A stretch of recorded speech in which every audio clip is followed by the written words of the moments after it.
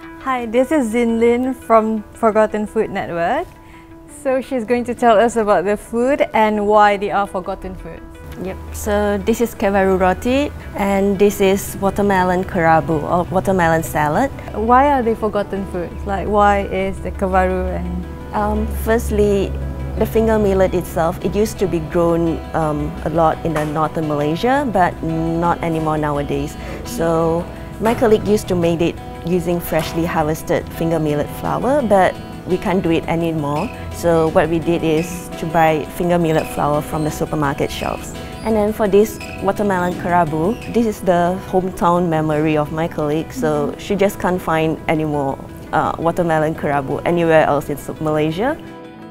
Tan Zin Lin and her Forgotten Foods Network team have a mission to preserve recipes that are long forgotten. They work in their center to conduct studies on the nutritional content of ingredients used in these forgotten recipes to produce food that is more sustainable for the world's growing population. The Forgotten Foods Network is spearheaded by Crops for the Future, and it is a global initiative to study alternative crops from all over the world. The CEO said they are also looking to commercialize sustainable food products from these alternative crops. A long time ago, when I started work on these crops, there were usual criticisms. They're underutilized for a reason. Why do we want to work on these old crops? At the end of the day, if they were any good, we'd have discovered them by now. Now the world recognizes these crops are actually enormously powerful because they give us opportunities to diversify our food systems, give us crops we can grow on land that's no longer suitable for the major crops, and critically they give us opportunities to increase the nutrition.